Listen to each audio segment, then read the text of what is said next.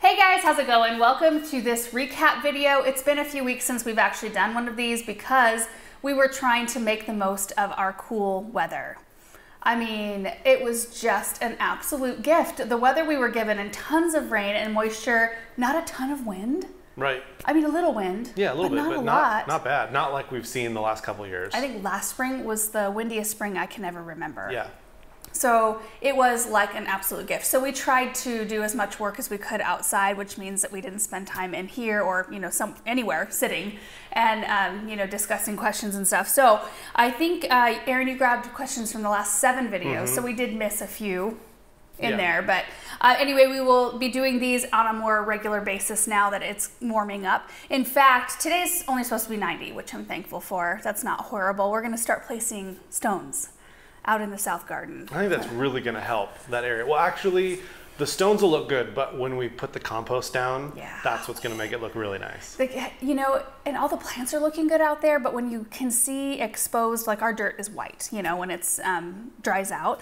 And so it was previously mulched with compost, which is dark, but then when you aug holes, it just kicks out a bunch of the white soil, and then you can see all the drip tubing, and it just tends to make it look a little messy. Yeah. So when you get that layer of mulch down, it is going to be pretty. Yeah. Also, I think having those stones placed will help really form that area, because then we'll know where we need larger things, and or smaller things, perennials. You'll be able to put perennials all the way around. Yeah. That'll look nice. I think it'll look really pretty. So that's the plan for today. But Monday, which is just 4 days away from now, we're supposed to be 104. Yeah, I don't really want. I honestly, like, above 80, I don't really dig temperatures above 80. Like 50 to 70 is just, is prime for me. Yeah. But it will help things grow, so that's good. We'll see. Well, if you work outside, like 50 degrees can even get warm. Yeah. If you're in the sun, if you're really, going at it, working. So. It's funny. Aaron was looking up Disneyland last night because my brother and sister-in-law and niece and nephew just went to Disneyland, and so we were trying to decide, like, okay, at what point should we go? Because Samantha's only 1.5. Should we wait until next year or just go because Benjamin, would really enjoy it right now? Anyway, we were trying to look at what time of year would be the best. And what do you think? January? It said that there's the least crowds like January and February. And the temperatures? And honestly, January would be the best time for us, too. Well, it would, yeah. In terms of gardening. And the high temperatures are like 69, 70 average, which is fantastic. So anyway, that might be when we plan to go. That was a total side note. But let's just jump into the videos from the past 7 days. The first one is shopping for trees at the garden center. So Aaron and I went down with kind of a specific, we wanted more evergreens. We really still want to work on getting more evergreens planted in the garden. And we ended up with 5 or 6 trees. I can't remember exactly how many, probably 6. I'd have to go back and look, but yeah, I don't remember either. It was a handful of just beautiful things, and then we came home and planted them. And we're going to try to do that. The garden center still has an amazing selection of stuff, so we're going to try to do that every few weeks or so. Just go pick out just a small handful of things to add to the garden. So Emma Sass. Her last name's Sass. I wish my last name was Sass. Yeah. That's awesome. Don't sass now. Yeah. Laura and Aaron, I look forward to your videos every day. I don't know if you realize how much of a joy you bring to others' lives. I laughed a lot during this one between Aaron trying to get a tree at a discount for that limb. I remember that. I wonder if people thought I was serious. Like, it was clearly a joke. I think if anybody's been watching for any amount of time, they know. Yeah. When I was editing, well, Ken edited it, but when I was reviewing it, I was like, I wonder if anybody will, like, think that I'm, I don't know, like a penny pincher or something. Laura driving the forklift while filming and Laura falling into the hole. Yes, I did fall into a hole in that video. I love that you show real life, and I can see myself falling into a hole like that. I'm glad I'm not alone. It's such a relief every day to watch your videos. I'm currently going through chemo and immunotherapy and just want to forget about that for a while. Your videos let me do just that. Oh, Emma, thank you for that comment. I'm sorry for what you're going through. Prayers and thoughts to you. Michelle says, Laura, do you aerate your trees? I saw on the Auger website you can aerate your trees with an auger, but I'm not finding any videos regarding this. Is this something I should do for my young trees?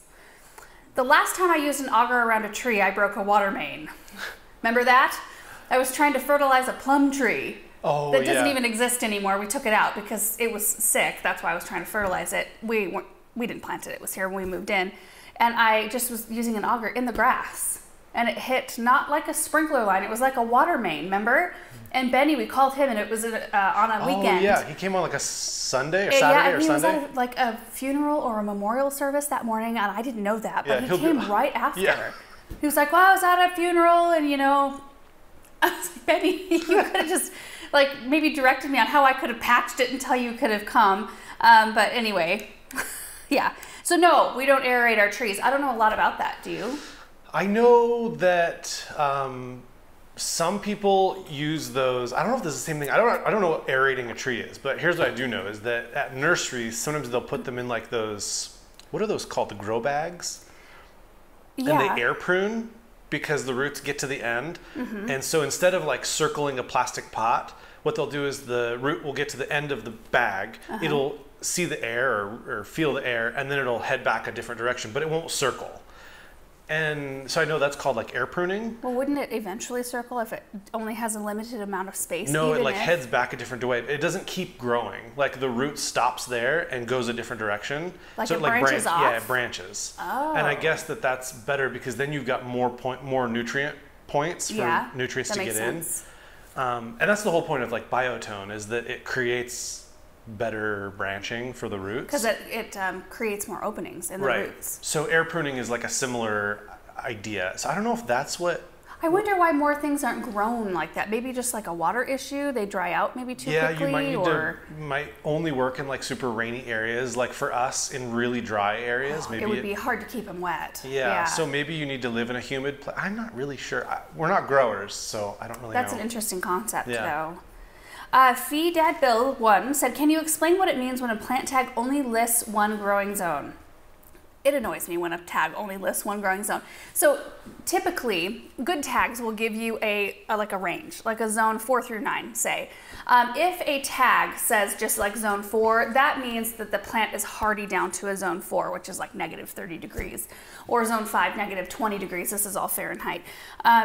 So if a tag gives you a range though, like zone 4 through 9, then you know that that plant will thrive up to a zone 9, meaning that it can't be higher than a zone 9, like grown in a zone 10 or 11, because it does need a certain amount of cold hours in order to be productive. So it all has to do with like winter temperatures and how much cold the plant can withstand. And so there's an occasion, I think I just planted some maybe Nepeta that just said hardy to zone 5. I'm like, well, that's great. I know it'll survive in our area, but what about somebody growing it in a zone 9? Will it survive there, or does it need to be grown only up to a zone 8? I think the reason companies do that, well, it's not even companies, it's growers, I think, that put that on the tag, is that it's like localized tags where, like, let's say you're in Minnesota, you're growing these plants in Minnesota and they're only shipped inside Minnesota. Well, like, that, there's no zone 9 in Minnesota. No. There's probably no zone 7 in Minnesota. So they only put the lower zone because the higher zone is irrelevant because it's not going to get shipped down to Florida. And they know that. So I think that's why some tags only have one zone, because it's like a localized thing. Because I've noticed that at the garden center, it seems like Proven Winners does 2 zones because they know that their plants might go to Florida, might go to Minnesota, and so you have to have that. But a lot of people just ship locally. Do you think I'm wrong? Maybe. Maybe you're right. I'll bet you won't find a national brand that doesn't list 2 zones. I'll bet you'll only find local growers that do 1 zone. Really? If you were to look at all the tags. I don't know. It's just something I've never thought about. So you gotta kind of like think of all the possibilities here. What are you looking at? Nothing. None of your business. I don't want to throw any company under the bus though.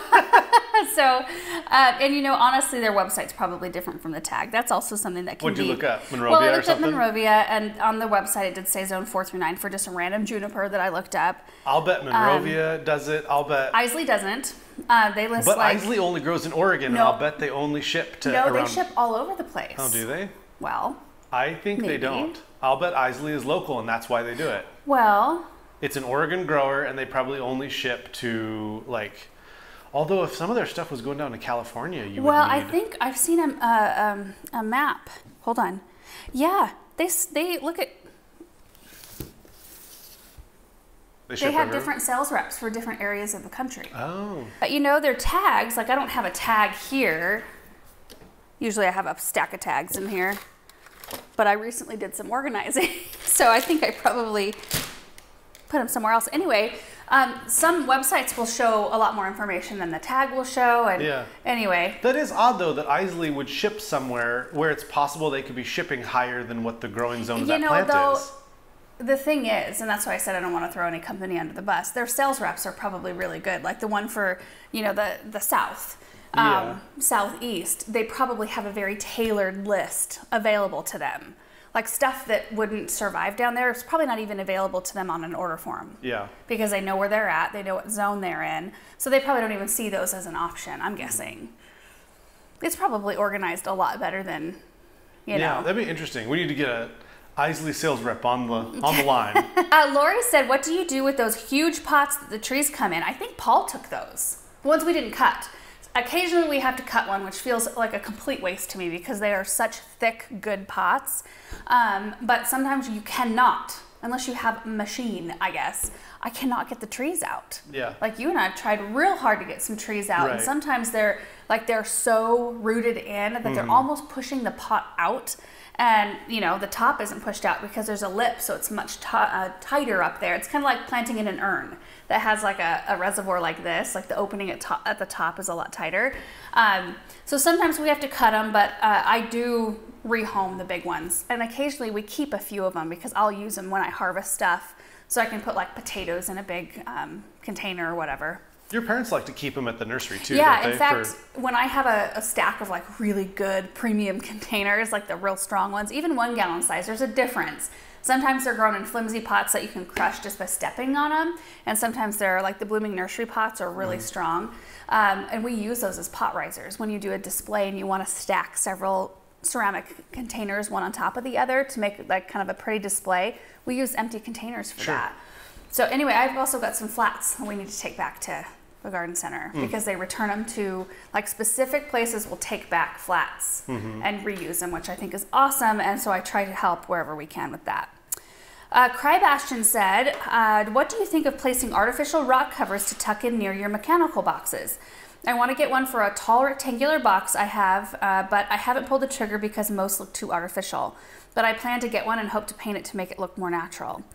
We've had really good luck with them. Yeah. They do, when you kind of look at them closely, they look artificial, but if you're just kind of scanning an area, you would never really know. We had up in the front, we had a couple large real rocks and then one fake rock, and you couldn't tell the difference between the real ones and the fake ones. Making like a grouping maybe instead of just one lone rock, Or if you're kind of like let's say you planted a couple grasses or something, nothing like pokey or something around your mechanical stuff, but something that can easily be kind of moved around. I think if you kind of sort of shroud the artificial box as well, then I say go for it. Yeah, we've ordered them on like Amazon. Yeah, and had pretty good luck. In fact, there's one over a something near the Hartley.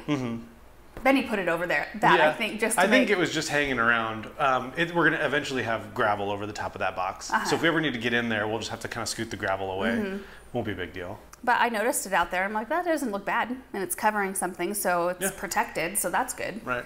Yeah. Sometimes you forfeit a little bit of, I don't know. The convenience of it is worth it, is what you're trying to say. Yeah, for sure. So you'll put up with a little bit of fake rock look. Yeah. If it's protecting something and keeping you from driving over it or somebody else from driving over it. Kat said, so beautiful, love all the new trees. Question, there seems to be a jingling noise in your videos of late that sounds like metal bracelets knocking together. What is that? We're not sure. It's when I'm moving around. Yeah, I think it's either your hair touching the microphone or your clothing as you move. The thing is that like with my hair is always down, and I've been wearing a mic for a lot of years now, and it's not, I don't think it's my hair because I think we would have noticed it more frequently. Oh, I've noticed it for years. It's a different sound. It is like there's change in my pocket. Yeah. Or like I have metal bracelets on, which I don't. In fact, I even forgot to put my ring on this morning. I'm not a huge jewelry wearer. And yeah, I've been noticing it like in a recent outro. I was talking like toward the end of the video, and it was like I'd talk with my hand, and then every time I would set it down, it was like something would shift against the mic. And I looked, I'm like, am I wearing something with buttons or a zipper or something? We should run some tests We should. to find out exactly what it is. Yeah, and it's then report annoying back. though, and I don't, you know, I don't really know mean how for to that fix it happen. either. I don't know. We'll have to, run some tests. Yeah. Good idea. Janine said, does anyone else think they have the same amount of garden space as Laura and Aaron? After every video, I say to myself, I want that, and I want that, and yes, I want that. My husband has to keep reminding me that we only have about 1/4 of an acre. Do you ever like dream about having, I mean, you don't want to sound like ungrateful or anything, because it's awesome to have the space we have, but sometimes don't you kind I of... think eventually we'll want to scale it back a bit. Eventually, one day. like later on. Yeah. It's so fun, all the projects we're doing right now. It is fun to see things evolving, and I wish, like, part of me wishes I could jump forward and see what it's going to look like in 5-10 years. Like, it was funny, after our recent tour, Aaron put the drone up and got drone footage of the South Garden. And I'm looking at that thinking, like, what have we done? Yeah. Like, where are all the trees? But when you're standing at eye level, it looks a lot different. Yeah. But I just, like, a lot of those trees, they just need to grow. They're going to get big. A lot of those trees will get massive. But it all looks so dinky in the beginning, Yeah. you know? And so part of me wants to race forward to be able to see what it's going to look like. But then I don't want to, because I don't want my kids to grow up. It's like, I don't want to race forward. I want time to stop right now. I don't know why I got onto that tangent, except for one day we might scale back. Doesn't make any sense how I got onto that. Anyway. I just don't see how we could scale back. You know, Well, once I'm you kind talking of like like retirement, put your... like yeah, retirement I age. suppose. It's a long ways away. Yeah, it's a while away, but so, and that's good. Yeah. Many years to enjoy. But I can see, like, kind of well, even now, like, I like to use augers because I don't want to get down a million times to plant something. It was a lot easier to do that 10, 15 years ago than it is right now. Yeah. You know, and I can see another 10 years from now slowing down, well, 5 years from now slowing down a little bit, and then another 5 years slowing down a little bit. And to a point where, unless we have like a full staff here all Right. the time, Yeah. I want to be able to go on vacations with the kids when they're old enough to really enjoy it, Yeah. and do some things like that, you know, which we don't do right now. Right. So, and you never know really what life's going to throw at you, and we try to keep a very real look on that. Yeah. A I mean, real- it what is doesn't that? appear that people are going to stop watching videos online anytime soon. That Sure. like that looks like a trend that's going to, you know, but YouTube could change. I mean, right now the way we make money is ads on our videos. That's like the number one thing. So, but there's other ways that we could try to generate revenue as well. That's just how we're doing it now. But YouTube could change it in a second, and then all of a sudden, Yeah, you know, you just never know. like, do you never know what's remember gonna happen. when like the kids videos was like a huge deal, and then everybody was scared to even just have a child in a video, like to be seen at all, and so some people were like, I'm not going to show my kids at all, but yeah, like, what if YouTube went back into our, you know, they had their little AI algorithm that's like, oh, we've seen kids in your videos, so we're going to demonetize your whole channel because it looks like a kid's channel or something. Things like that can happen. Yeah. So we try to keep a very real look. How come I can't think of the right word? A real outlook. Try to be realistic. Realistic. I Yeah. guess you could say it like that. Yeah. We try to be realistic and always keep an open mind to what things could happen. And I don't know. You just never know. Yeah. Next video is planting 4 varieties of daylilies, tough, low maintenance perennials. Yeah, so I had 4 varieties of daylilies that were just gorgeous and huge. I usually like to wait until things are in bloom so that when I'm showing you in a video, I can show you what the blooms look like kind of in real life. But I just really felt like some of these needed to get out of their containers. They're just massive. Some of them were hard to get out of their containers because, again, like daylilies especially, if you leave them into their pots too long, they like really need the space to grow. So I think that they're much happier out in the garden where they are. And I like daylilies for the fact that not just, you know, for their blooms, but also for their foliage. I love the grassy texture that they add to an area. I think it adds, it just adds something that's needed without adding an ornamental grass, which I do like ornamental grasses, but if you can get both, you get the strappy grassy leaf, and then you also get the bloom, even better.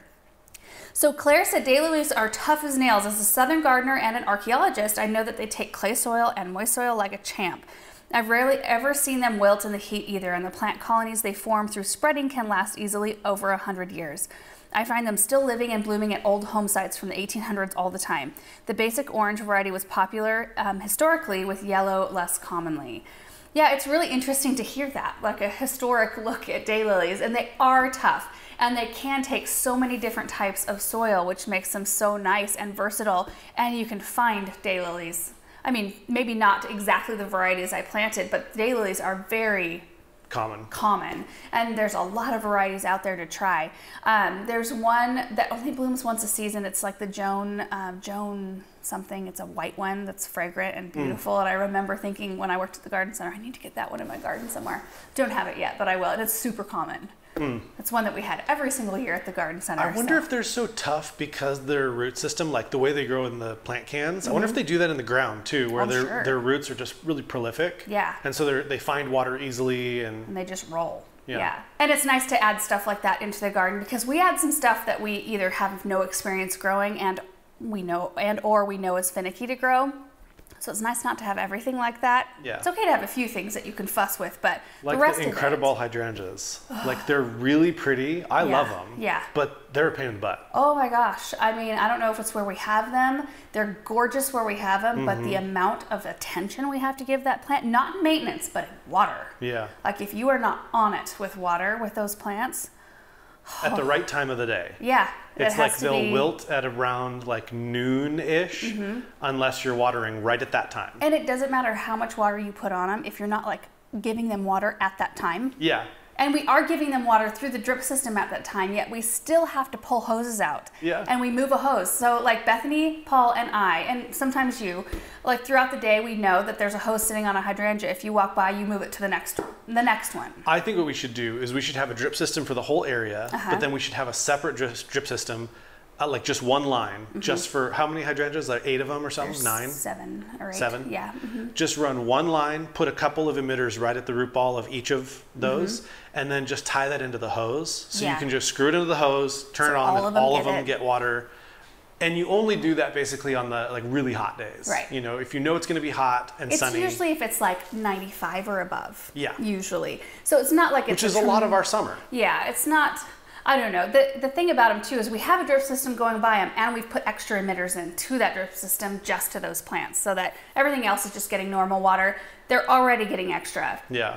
So I don't know. They're so pretty though, and sometimes you're okay with that maintenance. Yeah. I'm like borderline on that one. Yeah. But then there's other hydrangeas that are totally fine. They're not fussy, like the Limelight is just like kind of a bulletproof hydrangea it'll for us. just grow wherever you put it. And the quickfires in the back corner, like full sun, wind, whatever. And the Limelight Primes. Yeah. Like all the paniculators. Really well. Yeah. Like if you want more of a bulletproof, that's the one you should get. Yeah. Wisdom Rules says, interesting weather. What state is this?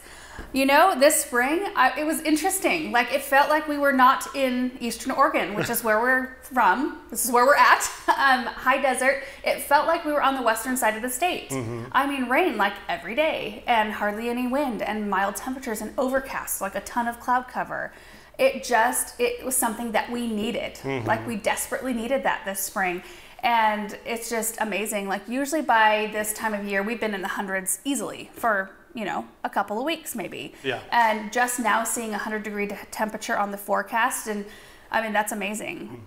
So I'm kind of hoping, like, because I can't see it the couple days after it, I'm kind of hoping that maybe that's like the hottest we get all summer, and it just stays like in the 90s and 80s. That would be amazing. Michelle said, Laura, do you know any type of lily is extremely toxic to cats and kills them quickly? I dug up and removed my daylilies when I brought home Siamese who likes to taste plants. Are daylilies toxic, or is it just like the oriental lilies? It sounds like a lot of plants are toxic to cats. Let me look that up really quick. If they eat them. Daylilies, or Hemerocallis, I don't know if I'm saying that right, that's a botanical name, are safe for humans and dogs, but are poisonous for cats. Interesting. Okay, so the true lilies are poisonous to dogs.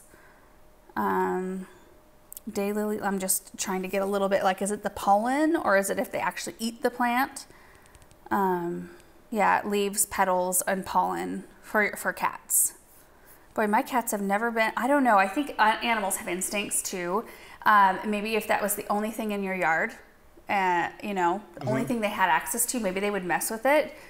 It's not something I normally worry about because I don't know. I feel like most of the time animals stay away from stuff like that. Ours don't tend to bother anything. Like we do have true lilies out in the cut flower garden too, and we had some of them bloom last year, like a couple, and we're gonna have a much more of them bloom this year. But I'm not worried about it. Only thing I've seen our cats mess with is like grasses, where they kind of gnaw on them. Yeah. That's it. Yeah. But that's pretty common, isn't it? Yeah. Yeah, they don't mess with our catmint. I get questions about that a lot. We have a lot of hellebores and stuff in the garden too, which I think are toxic to like maybe everything. I have a lot of those. Nothing ever bothers them. I mean, never say never, right? You don't want to say that it could never happen, but... Allison said, insane weather changes. How is it affecting your growth rates? Well, you know, I do notice that it has stalled things a little bit because it was so cool, which is totally fine because now once we get all of this heat, stuff will just boom. But it's made everything just look so much more lush and much Best year healthier. for roses. Best year for roses ever. Yeah. Most of the time, roses are struggling a little bit, but like the bloom... the amount of blooms is just crazy this year, and everything just looks so green and lush. And I think too, spider mites have been a little bit more delayed than normal because they like it hot and dry, and they weren't able to get that. So I did notice my first spider mite infestation on the hollyhocks up by our front door, which I did spray with spinosad. I need to go check them today. I would really like to not have to cut them back. My thought was, because it is pretty thick, was spray them where they're at so it kills the adult activity so that when I'm cutting them back, because it moves the plants around a lot. I don't want to spread those adults everywhere in the area, so I thought I'm going to spray them where they're sitting and then come in and cut them all back and get rid of these plants completely, because, you know, if you miss just a handful or like 2 spider mites, they can take back over really quickly. So I'm gonna need to check them today and see what's going on. And I might need to cut them back, which would be a shame because they're just starting to bloom. EN said, do you not use the word structure in English? Like I hear a lot of people use texture for everything because the texture of these plants is matte, rough, whatever. The structure is like an ornamental grass. I was just wondering. We use the word structure, but... I feel like you use the word texture more though. Well, I'm using, yeah, I guess, yeah. When it comes to the texture of leaves. Yeah. Because some are wispy and fine textured, and some are bold and strappy textured. I use structure in more of a hardscape sort of setting, I think. Like more of a, or maybe trees. Like I need a structure of a, like I need it to be a pyramidal structure. Sure. Or shape. I would probably use the word shape. I'm not sure. I haven't thought about that ever. Now you will. Yeah, I will, yep. Maria said, can you do a video about edging the grass and keeping beds tidy ongoing? I don't edge grass anymore. It just takes a trimmer turned upside down, like vertical, and you can, maybe once a year, you can go with a flat shovel and define, you know, your bed the way you want it to be. Otherwise, it's just like mowing the lawn. You just got to stay on every week. Every time you mow, just trim it, you know, straight up and down, and that's how you do it. Boy, it makes everything look good. Weeding is pretty much the same. You just got to do it. Yeah, like there's no magic to it. It's not like there's some like amazing method. Although, like Paul likes to use a hula hoe. Yeah, so does Bethany. As opposed to getting down and pulling them. But so I guess I used to be a firm proponent and no tools. Really? You pull those things out by their roots. But then when you get more space and it takes a lot longer, you don't want to bend over that much. You kind of relax a little bit on that. Marilyn said, Laura, do you dare share with us some of your favorite nurseries in the Ada County area? Ada County, what is that, Boise? So we go to Far West on occasion. We go to Franz Whitty, which is not Ada County. That's like Canyon County. We've gone to Edwards a few times. They have a lot of hard water standing on their plants. Are there any others that we visit over there? No, pretty much just Far West and Franz Whitty. Those two have we go to Jaker, really good quality. but that's Jaker's a real wholesaler. Yeah, wholesaler. Yeah, I think people could go look, right? I think that you have to be like working through a landscaper to get plants there. So like you can go on behalf of your landscaper who has like an account with them. So you can only buy through someone else. Sure, that makes sense. Next video is planting powerhouse perennials, 4 varieties of Nepeta and 1 Coreopsis. So I had some Cat's Meow Nepeta to plant, also some Neptune and Prelude Blue, and oh, I wanted to show you the Cat's Pajamas, how it was looking in the garden. Was there another variety? I feel like there was one more variety in Nepeta. Maybe not. Anyway, there were some really beautiful varieties down at the garden center. My parents had just brought in this gorgeous load of perennials, and what my mom said, they contacted them and just said, hey, we're sending a truck up your way. Do you need anything? And my mom just said, just 2 flats of everything that's looking awesome right now. And so they got an amazing looking load of stuff. And then I got some Coreopsis, some rosy shades or shades of rose Coreopsis, some like really dainty pink blooms. So I was really excited to share with you those varieties because there were a couple that I hadn't seen before, and I have no experience growing those particular varieties, but I knew that my Cat's Pajamas needed a little bit of attention. Some I sheared back and showed you how I do that. And then just like the difference, there can be one category of plants, Nepeta, and you could find like hundreds of varieties out there. And each of them needs to be treated maybe a little bit differently. Like the Cat's Meows and Cat's Meow and Cat's Pajamas, you shear it back once in the season, maybe twice if you have a long enough season, and you get full bloom.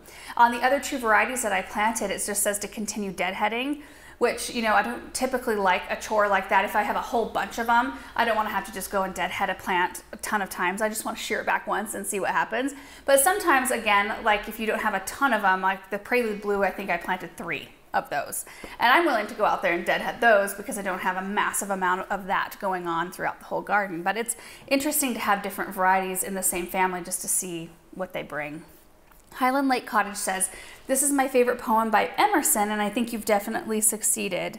To laugh often and much, to win the respect of intelligent people and the affection of children, to earn the appreciation of honest critics and endure the betrayal of false friends, to appreciate beauty, to find the best in others, to leave the world a bit better, whether by a healthy child, a garden patch, or a redeemed social condition, to know even one life has breathed easier because you have lived. This is to have succeeded. Oh my goodness. Ralph Waldo Emerson.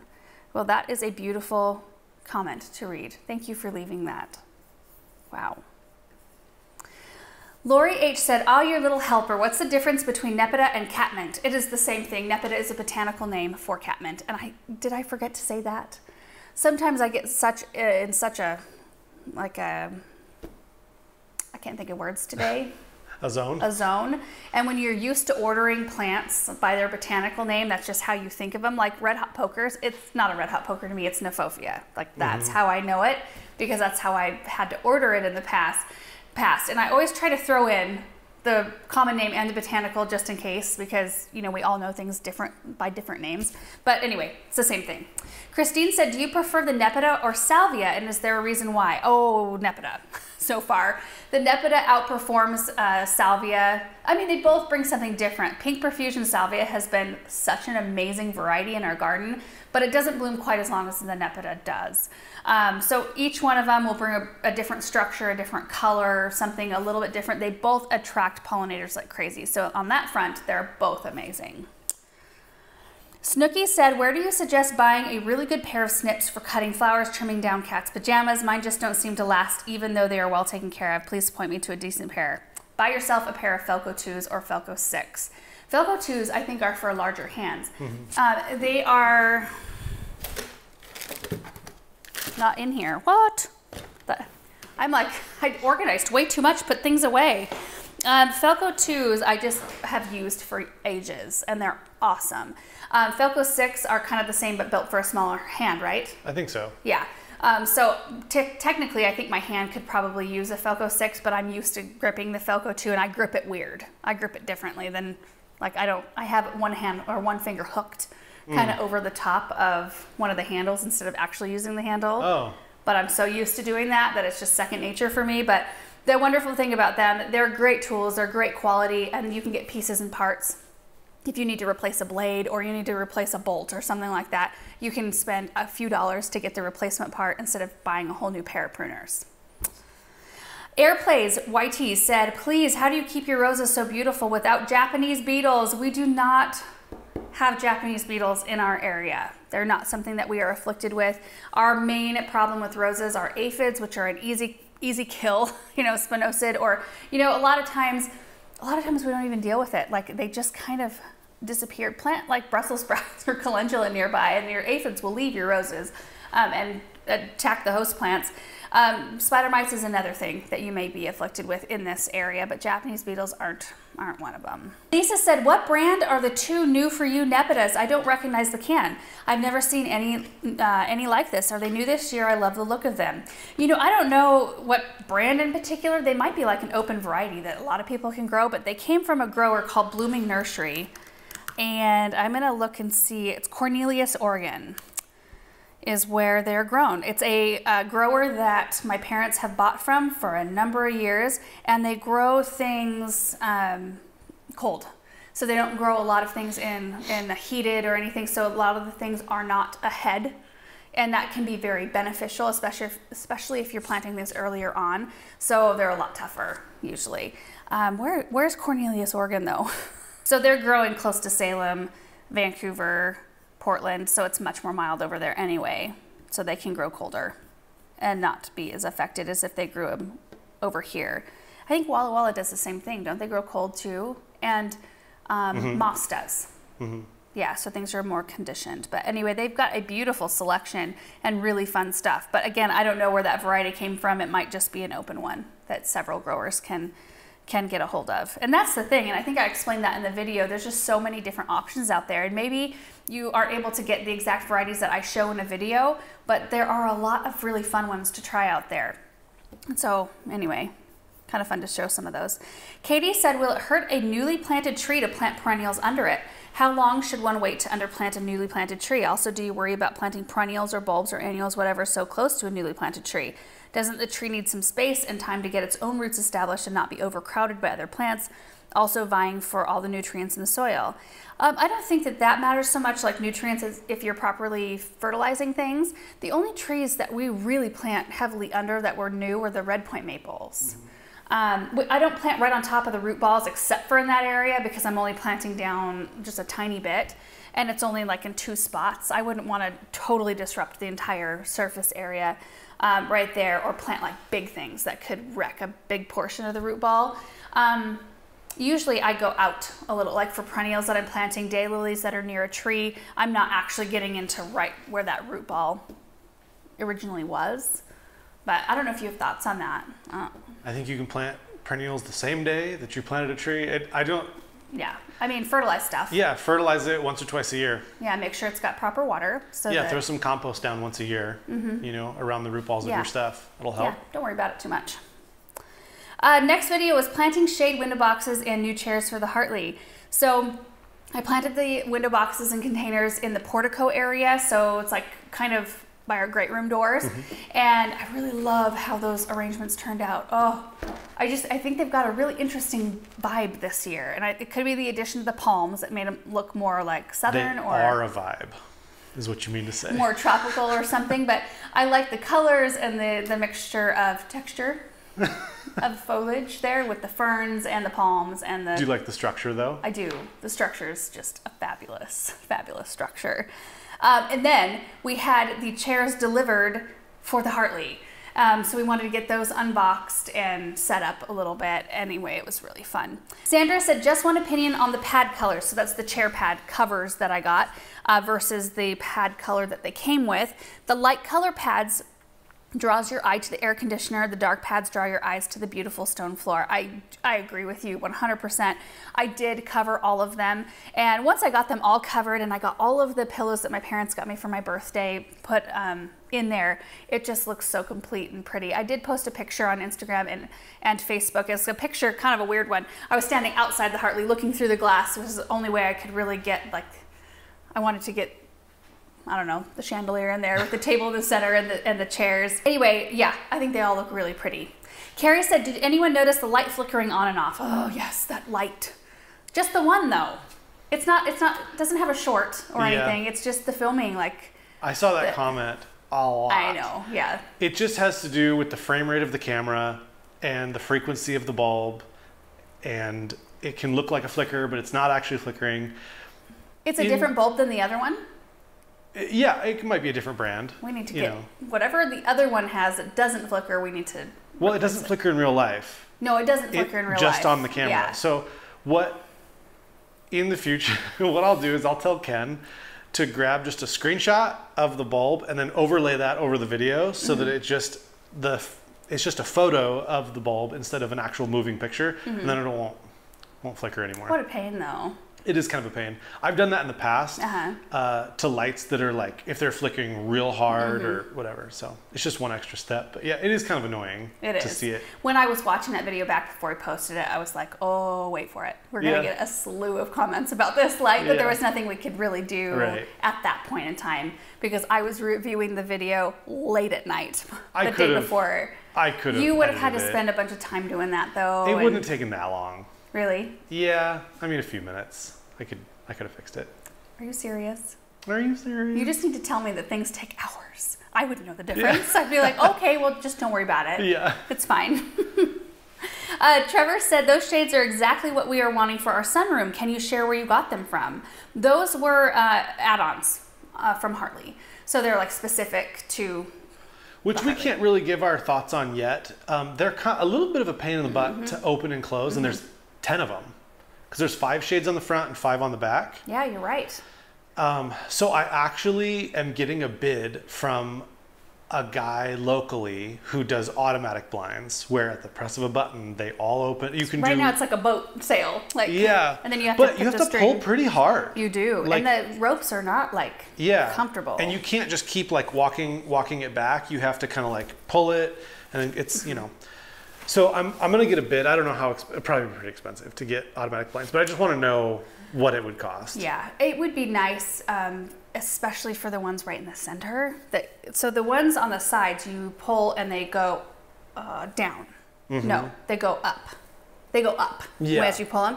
The ones in the center where the chandelier is, they come down, and you have to be pretty careful. Like the nice thing about the Hartley blinds, whatever brand they are, whatever they sell, is they look really good when they're down. Yeah. They just hide and you don't see them. And that's the one thing I don't want to mess with automatic blinds. I don't want it really to be visible when you're not using them. So they do look nice. They do. They have a specific look. Like they kind of bow in a little bit, which gives it a little, like a romantic feel. Right. I do like that. Elizabeth said, I have asked this before but not had an answer. Would you do it? Why do you have your outside lights on during the day? Because I like it. Is it an American thing? Nope. I love your videos and I hope you don't think I'm being rude. I don't think you're being rude. I think a lot of people do ask that question. We use LED bulbs. They're not using a ton of energy. I like the way it looks, even during the day. And so it's a small thing that I do that brings me joy. Yeah. That's why. Chrysanthia, all things glam. Am I saying that right? Crazy slant, but is there any way you could put a metal or wicker cover over the AC unit rather than hiding it? It's all white and throwing off the vintage aesthetic. The gray color complements the pillow that your mom got you. However, I choose a complementary color from that pillow cover that pops and doesn't give a matchy vibe. What's that? What's a matchy? Matchy vibe? Matchy? Matchy. Oh, matchy vibe? Well, it's spelled with a capital M, A-C-H-I. That seems vibe? Like, I don't know. I absolutely love the urns on the side of the doorway porch and those window boxes. Dress up the seating area, and voila! This Hartley is my go-to for you. This Hartley is my go-to for YouTube right now. I cannot wait to see its completion. Admire you immensely. That's really sweet. Okay.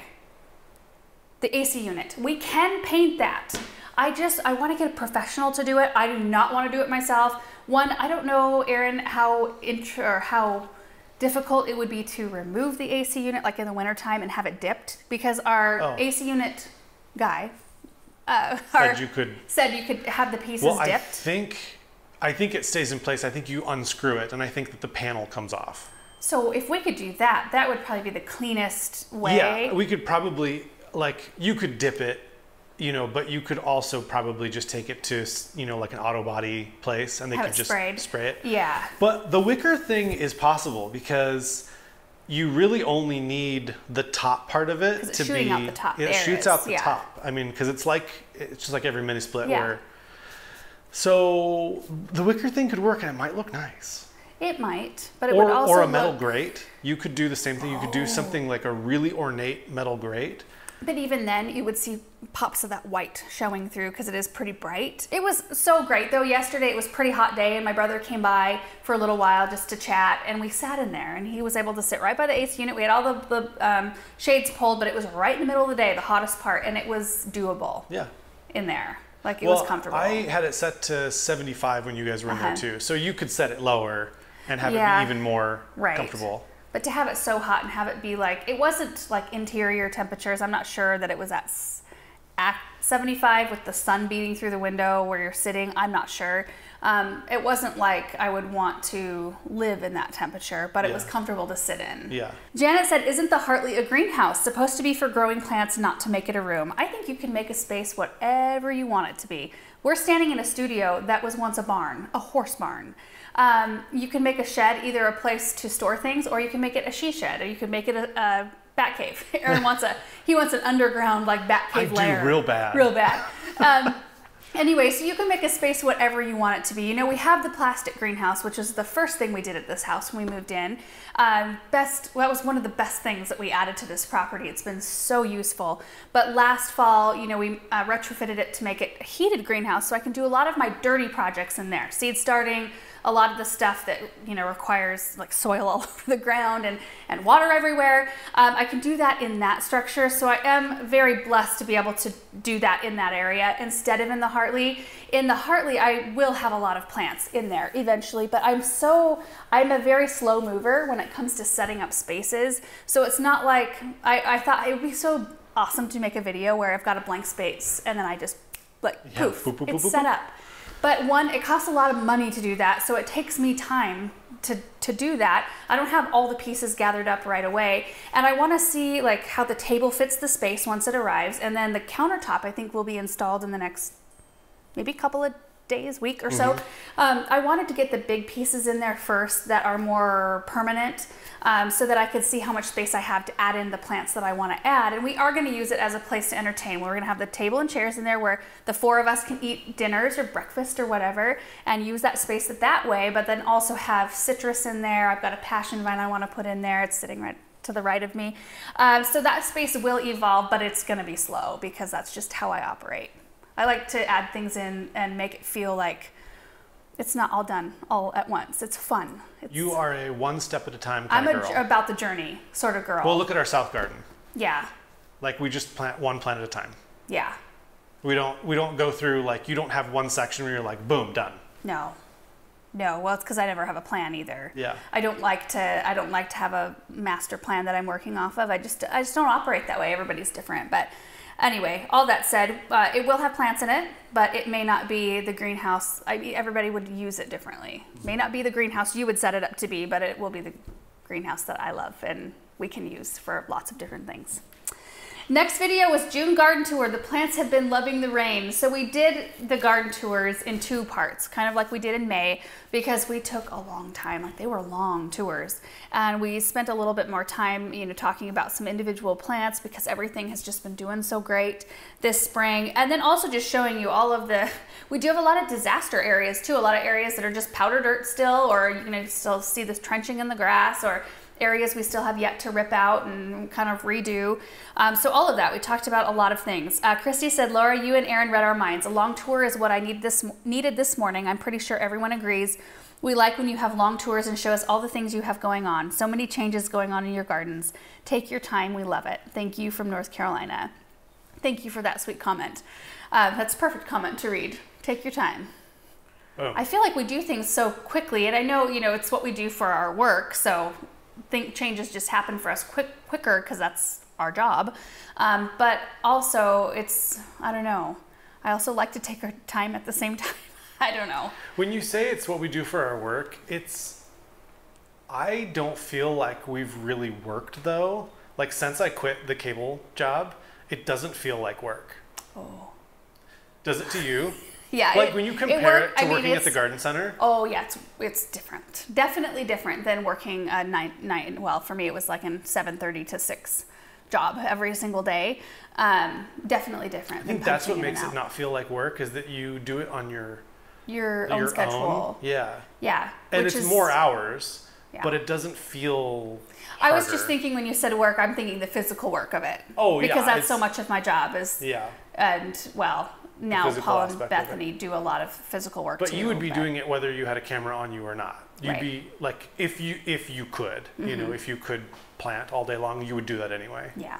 So from that standpoint, that doesn't feel like work. Yeah. Derp said, at 1-1, what is the name of the huge shrub? The one you're talking about maybe removing or pruning into a tree. That is an instant karma elderberry. Amazing plant. I should do that here pretty quick. They kind of are like the same stature as a black lace. And I Ye- don't think we knew that. No, I Planting thought they. them. What do they say for their mature size? Hold on, let me look this up really quick. What I say? I mean, instant that seems karma. like every bit as big as a black lace elderberry. It does, and they grow like a weed here. They're amazing. You know what we need to add are some lemony lace. We had Yeah. those under the pines, and they were so pretty, 6 to 8 feet tall and wide. Oh, so yeah. Is that how big they are? Yeah, I They mean, feel bigger maybe a than little that. more. In our area, Yeah. because we get so much sun, I wouldn't be surprised if it would, cap out at 10. Well, and not even the mature size, but the growth rate of those things. Yeah. I mean, that was just Well, like you sticks, said, like a weed. like hip high this spring, and Yeah. it's already this massive shrub. So I need to get in there and really look, and I'm wondering if maybe, because we've been just continually cutting it back, if I've created a structure that will be conducive to being a tree. Oh, right. There's probably Or too many. Maybe I branches coming out. need to plow around in there and just kind of see what's going on, because I think that would be the solution to keeping it there, Mm-hmm. is to create more of a I feel like we're going to have to move it to the south garden somewhere. yeah. Well, I think it's probably just gonna have to come out, and we'll You just think? plant a new one. Mhm. Well, they grow so fast, They it's do. not really a Yeah. big deal. Deborah said, "I'm really interested in the no dig because I'm contemplating on doing that in my backyard. Are you going to be posting that?" Yes, we sure will. Paul's been asking. He's like, "Hey, are you getting any more cardboard, or have you been saving it?" Because I think he's enjoying kind of Yeah. getting that done, and it's working out really well in the back so far. So we didn't water down the cardboard, and so far it's not a problem. Like everybody was like, "Oh, We it's did not get a going lot to of work. Or it's going to rain. blow away." We did have a rainy spring, so maybe that helped. Yeah. But either way, I mean, we just have drip Mm-hmm. going to the areas that have the plants, and we don't water the other stuff. So, Mm-hmm. and the rain we've been getting is a lot for us, but it's not a lot for areas that get a lot of rain. Sure. You know what I mean? Like if you compare us to places that are rainy, they'd be like, "Oh, that's nothing." But to us, it's a lot. It's like a whole year's worth of rain we got, and Yeah. it feels like. Well, like we were talking to some people who said that they'll get like 3 to 5 inches at a time, and I mean it'll flood. That's you know, half like of our that's a lot. annual rate. Yeah, at right. 5, But like yeah. ours is like 11, but I want to say that we've already gotten like close to that. They said This it's an year. 80-year record, right? Yeah, something like that. Yeah. Awesome. Where am I at? Danielle said, "Do you protect your roses in the winter? I didn't think most roses could survive Zone 5 winters. That's pretty awesome if they just come back on their own like that." I do nothing to protect our roses in the winter. We are technically a Zone 6 now, though. We've had fairly mild winters for the past 4 years, 5 years maybe. We had that one weird winter, which we'll always talk about. Like, we'll always talk about the winter of, was it 14 or 15? Was it the 15 first year we were or here? 16? I don't know. No, it was either the first Had to year be or the 16 because we moved here in 16. Oh, 14 is when we started doing YouTube. Yeah. I'm trying. 16, yeah. So it was the winter of 16 where we got 52 inches of snow and negative temperatures. Yeah. But prior to that, winters had been colder than they are now. But yeah, definitely more mild the past few years. So it goes off of, your zone goes off of a 10-year average. So the last few years have brought our average up to a Zone 6. We still plant mostly like we're a Zone 5 because you can't really trust it. I guess exactly. But I did plant a Zone 6. What was it, Aaron, that I planted that was We a Zone did 6? some black grasses. I remember that we're a Zone 6. Mondo grasses. Yeah, they they kept came coming back. back. What else did I just plant that was a Zone 6? I feel like it was a perennial. Oh, I planted some Mavis Simpson hardy geraniums, and only bought 3 because they were rated to a Zone 6, while I bought 8 of the other varieties that I put out in the garden, just to see what they would do, because I'm still a little bit gun shy about the whole zone thing. So no, I don't do anything to protect roses in the winter. I used to cut all of my roses back in the fall, actually, even with Zone 5 winters, like True Blue Zone 5 winters, and they still did pretty good. Grafted roses were a little bit more tender because sometimes you would lose the top and then you would get the parent plant below the graft. There are rose collars that people were starting to use here several years ago. They're like corrugated plastic that you would put around the base of your roses and like clip them together on one side, and then you could fill them with leaves and mulch. And then in the spring, you take the collar off first and you let it sit, and then you slowly, move the mulch away from the crown of your plant. A lot of people just mound up leaves and mulch the same way without a collar, but I don't do a dang thing. We do a lot of our pruning though now in the spring instead of in the winter, because we have things a little more organized around here.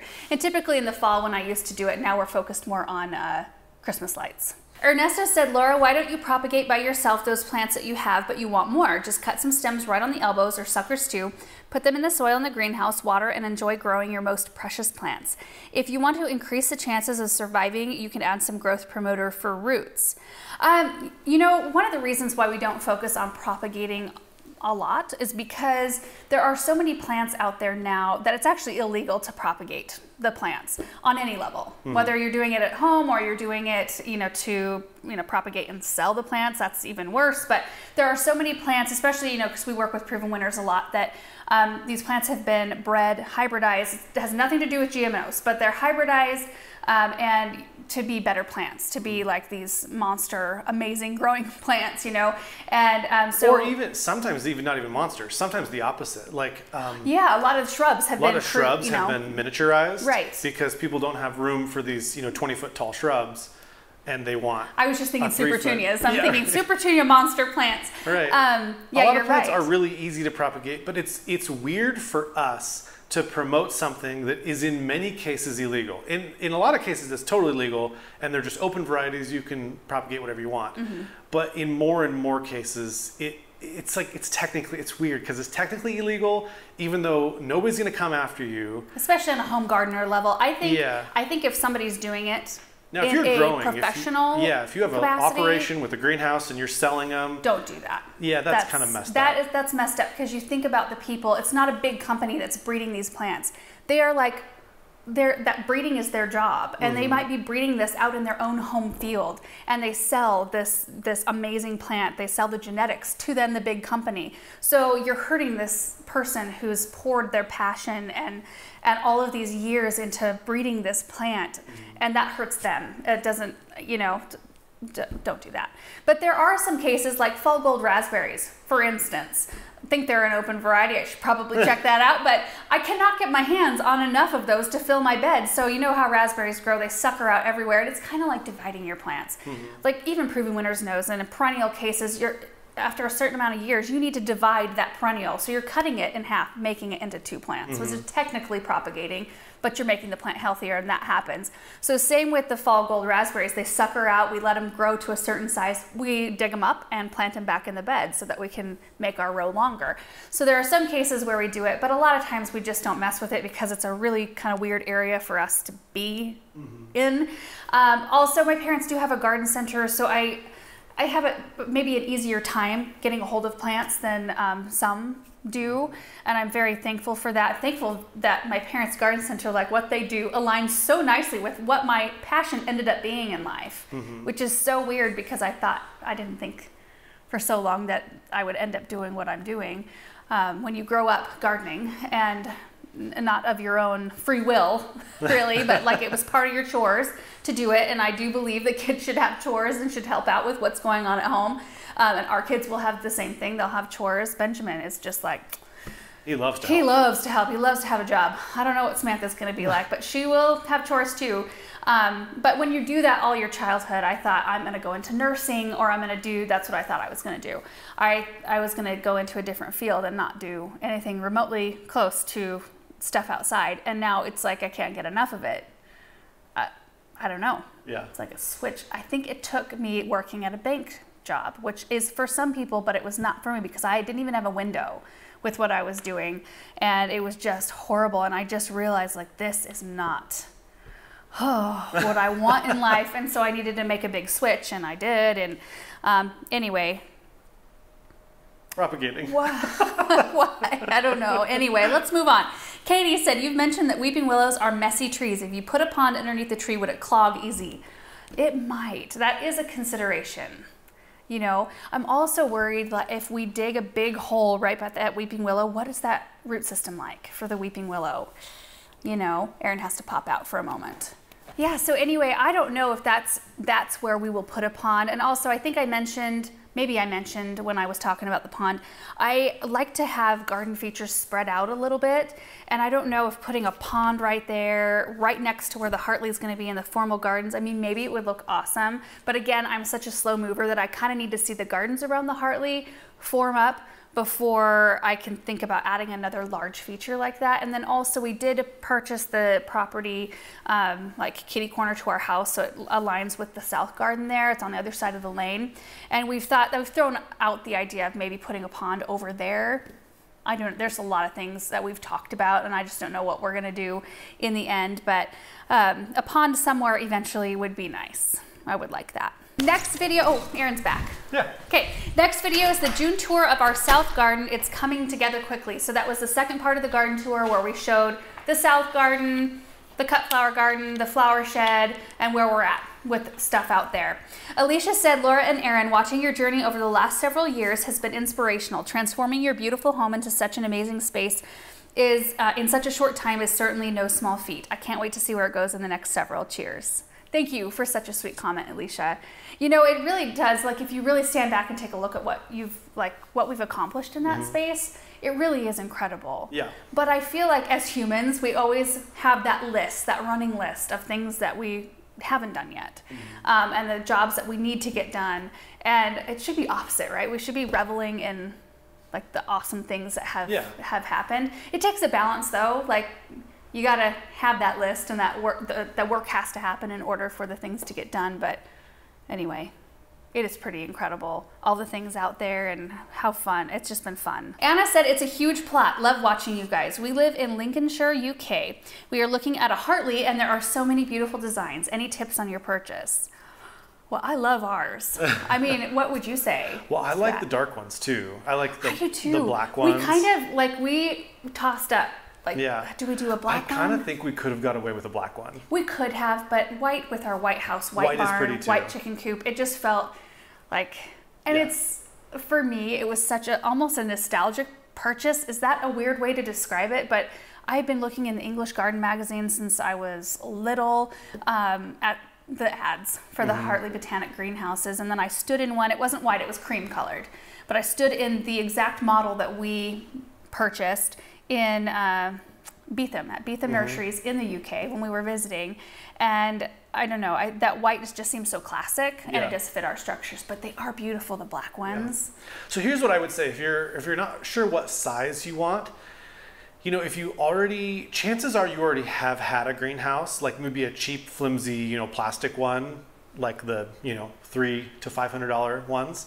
And so you kind of know already how much space that is and how much you want to jump to. So, but I almost feel like you need to make that step first. Like you almost need to have a cheap greenhouse first to know what you want. Like we had this one, which was a pretty nice one. And our plastic one is 20 by 36. And everybody always said, buy the biggest one you can afford. We were going back and forth between the one we got, which is the Grand Lodge, and the Grand Manor, which is a little bit bigger. I didn't want the Grand Manor because I don't like the roof pitch. The roof pitch on that one is off to me, and the Grand Lodge just has like the perfect proportions. And so while we thought about doing one a step bigger, I am really happy with how this one turned out. Lots of customizations can be made. Like we put in 2 doors, the front and the back door, instead of just having the one, and I do really like that because it does help with traffic flow. It depends on your space too. Like maybe you're backing it up against something and you don't need that, which gives you a lot more wall space inside, which would be nice. Cold frames are a little bit harder to design around. I'm happy to have them because I think it's a charming look. But in the back, we don't have them, and it's going to be so beautiful to have containers and benches back there. So that all just depends. I think maybe the cold frames are going to end up being sort of useless in the summer, but I think you're going to really like them in the wintertime. Yeah. We still haven't gone through a winter where we had it heated inside because we made those holes to where the airflow can get in, and we are going to keep it heated all summer long, or winter long, sorry. So I think that you're really going to enjoy the cold frames in the winter because you won't be opening them and closing them all the time. Right. Right? Right. Yeah. Yeah.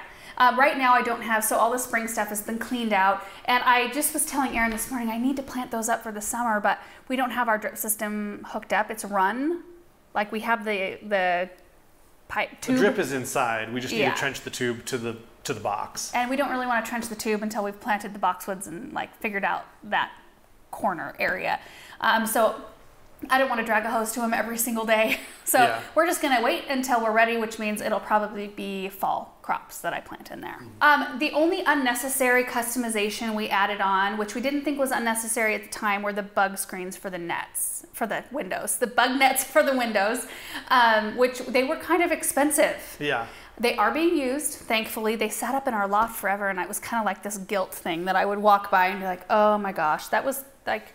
We thought, a lot of money. Yeah, and they were a lot of money, but Paul's dad actually took them, and he's using them for something, I don't know exactly what, but he's utilizing them. And I don't mind spending money on stuff as long as somebody else gets some use out of them, or we get use out of them, whatever. I just don't want stuff to sit and not be used. Anyway, we just, over time, thought, well, we've got those windows that are louver, like they open and close on their own. Bugs are going to get in there. You can't put screens on those. So if we have screens on the other windows, what's the point? Yeah. Like, bugs are going to get in. It's a greenhouse, in the end. It's not an inside, it's not a home.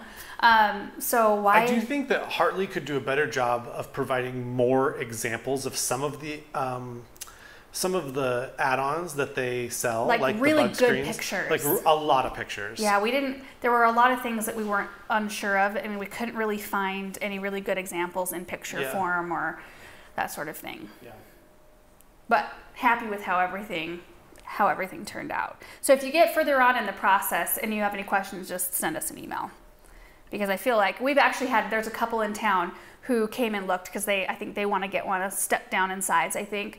But they came and looked at it right when the floors were finished up, and then I'm going to have them come back when I've got it a little more set up so they can feel the space. And one of the questions she asked me was, okay, you've done this whole process. What is something that you would do different? Or are there any things that you would do different? What do I need to know?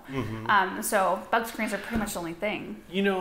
We can't answer everybody's question, just like anybody who's starting the process. But if you do want to, if you're interested in Hartley Botanics specifically, if you've gone to the process of actually getting a bid on like a specific size or something, we're more than happy to talk to you from at that point. If you've already kind of figured out that okay, the price is fine or whatever, but you just want to know how to tweak it or whatever, then for sure send us an email and we'll help out. Carolina said it's looking like an actual garden already. Incredible transformation. Question, when it's so hard that not even water can go through, can roots grow there? Roots are incredible things.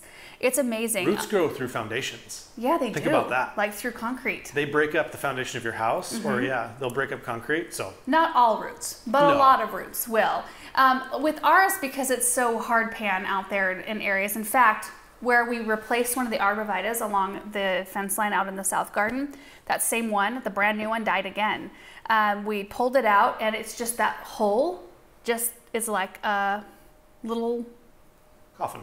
Yeah, it's like a water coffin. Like the water goes nowhere. It takes days for this much water to seep into the soil. So there are some areas where it's a little tougher, and I think you probably need to like rip that soil, like really. I think I'm gonna go out there with, we have some like really long, small drills. I'm gonna go out there and drill like really deep. That's a good idea. You're aerating the trees, Aaron. Yeah. Yeah. Yeah. That's a great idea. Just provide more avenues for the water to travel. Right. And that's the only spot. All the rest of them are looking great. Even the poor ones that we left in the ground. Yeah, there's a couple we almost replaced, and they're coming out of it. They are. It kind of makes me think like maybe that one that we replaced was pretty I think darn that was bad. But yeah, plants are pretty resilient. But that one spot, a lot of times when you have hard pan, once you start irrigating in this space, it does soften up quite a bit, but then you'll have cases like ours where it doesn't. Well, it was tough because all the rest of them, I mean, like 98% of them, 99% of the arbs are doing really well with the amount of water we're giving them. So I didn't want to alter the water for just one. Right. So I really think that there's something wrong just in that I'm one interested. area. I would like to be out there when you aug that hole. Yeah. Because I wonder, like, you're going to aug it and then probably just fill it with the hose and just see how long it takes for the water to go down. I probably won't even fill it with the hose. I'll probably just try to drill several holes in that spot. You don't and want to get test some the of water? that dirt. You want to test to see how long after you aug the holes the water takes to go away before you plant something new in there. Don't you think? Maybe, I guess. Yeah, maybe. Just test it out, because if the water still sits in that hole, you don't want to put another poor plant in there. Right. We'll have to figure out something else. Drain the water away. Yeah, it's weird. Randy said, I know you've mentioned possibly a water feature in the cut flower garden, but have you ever thought of a tall, thin tree? Just a thought. You know, I haven't really considered a tree. I've been really just not considering trees around that area at all. I mean, I suppose you could do something like that, but I don't know how the view would look like to the cut flower shed. I mean, if it's a fountain and it's more shaped like this, it seems a little bit more like appropriate structure for the space instead of something that's like cutting your vision off like this. I don't know. Bianca said, what happened to all the bulbs that were planted in the orchard? I've been dying to see them in bloom. Well, it was kind of a wah-wah sort of situation. We think a couple of different factors. One, I think the bulbs might have been planted like a touch too deep, possibly. We also didn't have enough moisture this winter, and it was really mild. So they all came up, but like the daffodils were this tall. Like, or some of them didn't have stems at all. It was just a yellow flower, like out the soil surface We got right all here. our moisture after they bloomed. Yeah, we did. So they're all still there, and I'm hoping once we have irrigation set up in there that they will come up and be beautiful. I do plan on putting some taller ones in there though. Here's my plan. So the sprinklers are all flagged. Benny's supposed to come any day now and put the sprinklers in there. I want to seed a specific type of grass in there that I can let get, you know, like this tall. But in the fall, I want to go in and mow it fairly short, like for a last mowing. Like when you do the lawn for the last time, go in and do the orchard for the last time as well, so that the grass just sits through the winter short, so that those short blooms can still come up in the spring, because they're so early. They come up before the grass really starts to grow. They can come up and look beautiful, and then they'll kind of start dying back, and then I'll put some late daffs in there that are taller. So once the grass starts to grow, we'll have a second show of daffodils in there that are taller. So that's kind of the thought process. Sure. And in the end, I kind of just want like little paths mowed to the trees, or kind of like a little pathway mowed through the area. I don't know. It'll evolve. Right now, we were able to handle the weeds in the space. Like they're all mowed back because the duck left and her babies. So at least it's kind of slicked up for now. Martha said, thank you for the wonderful garden tours. Have you planted any weigela? I have a tricolor weigela with pink blooms planted in front of my black lace elderberry. They are both blooming now and really complement each other very well. In your south garden, it would be quite lovely to pair these together. It would be pretty. I don't have any of those planted out in the south garden. I've got one in our garden. We need to do that checkmark trilogy. Yeah. That was like a really nice looking shrub, and we planted it and forgot to run water to it. We should plant that again. One day in our area in the summer, if you don't run drip or you don't water your plant in, it'll die. Although it was probably 2 days. You think it was 2 days? Forgot. It was hot. It was hot. Yeah. But your sister, we gave her some of that variety, and she sent us pictures this spring of how pretty they are. Dad Man Dude said, looks lovely. Question about the drip irrigation. How do you blow all those lines out in the winter before the freeze comes? Do you have issues with frozen or busted lines? Nope. Drip lines they weep all the water out naturally, so we don't blow those out. The only thing we blow out is the actual like irrigation system, just like a normal sprinkler system, but not the drip lines. A. Deegan said, why don't you plant more weeping willows? They do so well in your area, and you have the space and lots of neighbors to block. The thing about weeping willows is they have to be treated with a systemic insecticide every single year, or they get borers and they die. And so I don't really want to add more of those to our landscape, even though I love the ones that we currently have, because I don't want to have to chemically treat our trees. We do them at the appropriate time. You do them after they're done blooming, so the bees have already done their thing. There's nothing for pollinators to attach them or feed on, I guess, on the tree. So you do it right after that, and then you're not hurting your pollinators. A lot of things that you can use chemically and stuff out in the garden. You just have to use them appropriately and responsibly. And then I'm fine with a lot of things, but I don't really want to, with that knowledge, add more of that stuff to the garden space. So we'll just enjoy the ones that we have, and they're actually a little bit hard to get hold of. You really don't see them for sale in this area No, anymore. they're very weak trees. I mean, they are a messy tree. They lose little limbs every single time we have a wind. And I'm guessing at some point along the way, we'll get a windstorm to, like, fierce enough to just break one right in half. I'm expecting that it's going to happen one day. So I will be super bummed if that ever happens, but it will. So I'm a realist in that way. It will happen. Last video is almost done with our annual planting projects, landscape pots and window boxes. It was just a day of like, let's get these things in the ground. I knee-jerked a little bit on our college job, and I ordered a lot more plants than we actually needed because last year I didn't. Last year I had to pull plants from a lot of our own personal projects, and I had to get stuff in at the garden center. It was kind of a cobbled job because I just didn't realize how much I was going to need, so I ordered way too many, which is fine. We were able to use them here, and we were able to use them in other areas too, and I gave a lot to, like Bethany took some down to the fairgrounds and used them down there. We plant some at our parents' homes and things like that. So Christy said, I just want to say thank you to you and all involved for the 2 hours of your garden walk and chat the last 2 days. It was wonderful. It's nice to see how everything is coming together. Your property is absolutely gorgeous. Thank you for your inspiration and encouragement. It really motivates me to get all the things done in my gardens. This channel has brought me so much happiness. Love from North Carolina. That is so sweet. Garden tours seem to be things that you guys enjoy, so I'm thankful for that. It's kind of fun to walk around the garden and have record. Yeah. It's fun to, if you guys ever have the time or the desire, you can go back and watch. We did our first garden tour in 4 parts when we first moved in here, and it's crazy. Also, I am embarrassed by how badly filmed they were. Oh, well. So I don't think they'll notice that over how poorly I presented things probably. So yeah, but at least you could see what the garden looks like when we first moved in. Rainford Farm said, hey guys, I just love everything about your vibes, so gorgeous. Question, what do you use for fertilizer on your beds and how often do you fertilize? Also, are you developing the property to create an event center? We use Biotone when we plant things, and then in the spring we go through with Plantone, Hollytone, Rose Tone. You are soil acidifier. Yeah, Aaron's really diligent about this. The only thing that I've started to use less of for Espoma products is the Iron Tone.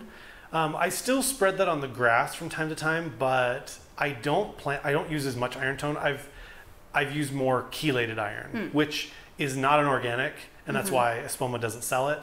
They may one day, but yeah, chelated iron is like the only thing in our area that really gets the plants to take it up. It's like our pH is too high to where they just won't take up the iron like normal iron.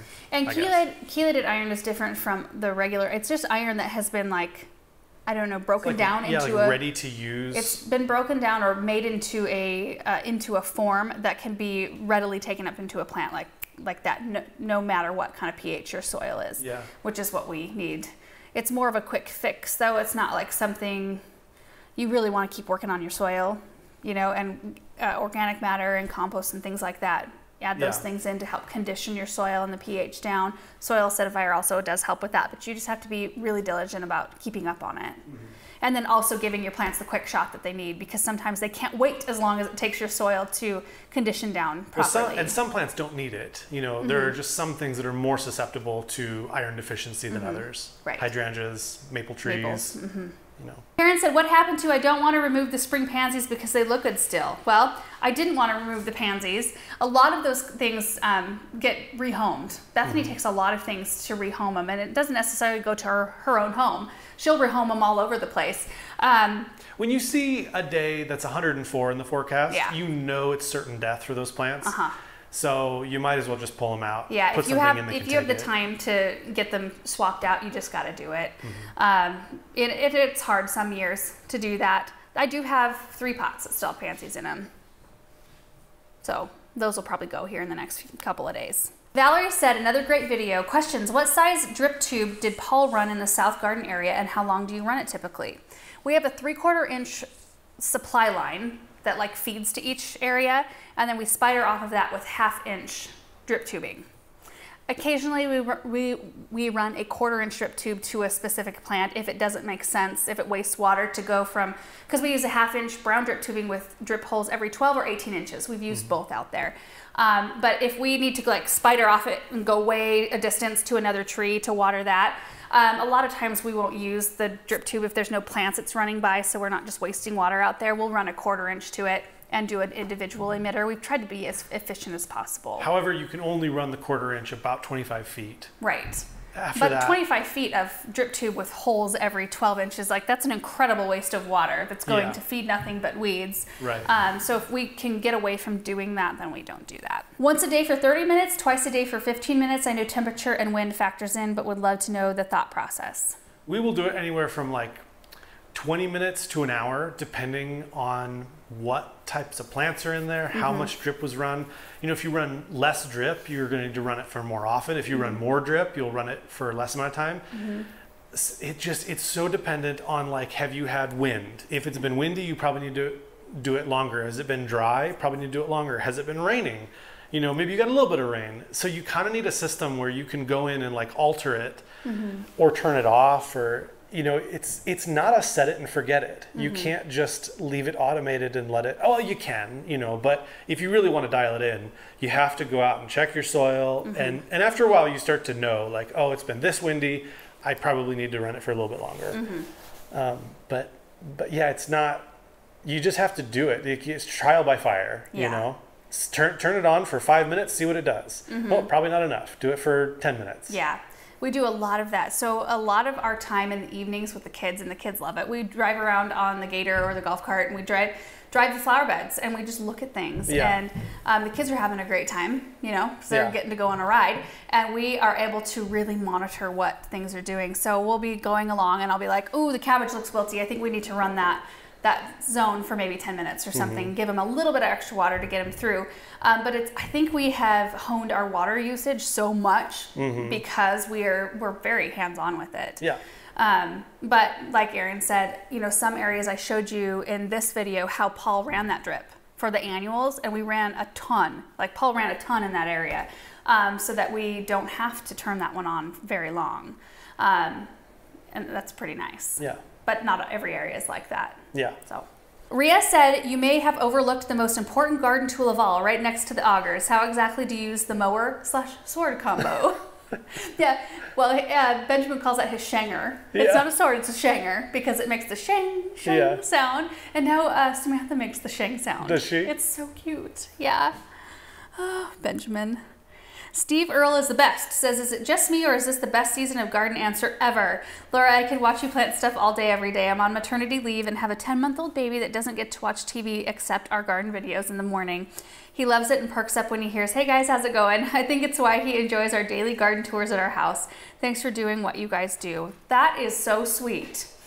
A 10-month-old little dude. Yeah. Aw, that's so cute. And I think, in fact, we were just talking about how like clean it is in here, and I just told Aaron, like, I feel like I've been better this year about like keeping on top of tasks like that past years I've just kind of let go, because like physically I was just so either spent or pregnant, and I'm neither of those things this year that it feels good. Like I feel like I've utilized downtime a little bit better to keep on top of keeping things. I mean, things get unorganized. You've seen it. I've showed it to you. But I've been a lot quicker about taking it under control and making sure that things don't get out of control. But there are years where it's not like that. Years where I had an infant, or years where like year before last, when I was pregnant with Samantha, I had 3 ribs out, almost my entire pregnancy. I'd go get them adjusted back in and they would immediately pop back out, and I was just in physical pain the whole time, and I just felt like things were... So I feel like between having more energy to tackle things and having rain and having cooler temperatures, it's just, and having amazing help. Like, I think that all those things aside that I just talked about, the best help this year than we've ever had. The best team here that we could ever like pray for, hope for, wish for. And there's no way that Aaron and I could have 2 small kids at home and have a property this size and keep on top of any of it.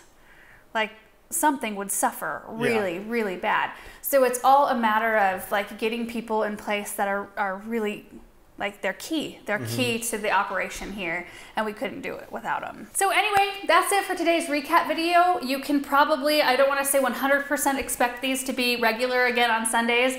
But probably. Now that it's going to be hotter and we'll want to be inside a little bit more, it'll be a lot easier to allot time to be in here. And it's always nice to kind of catch up and go through some of these questions, and it always feels weird. It like throws me off when we don't stay on our consistent schedule. I don't like it. So thank you guys for watching. Hope you're having a great day. Have a great week, and we will see you in the next video. Bye.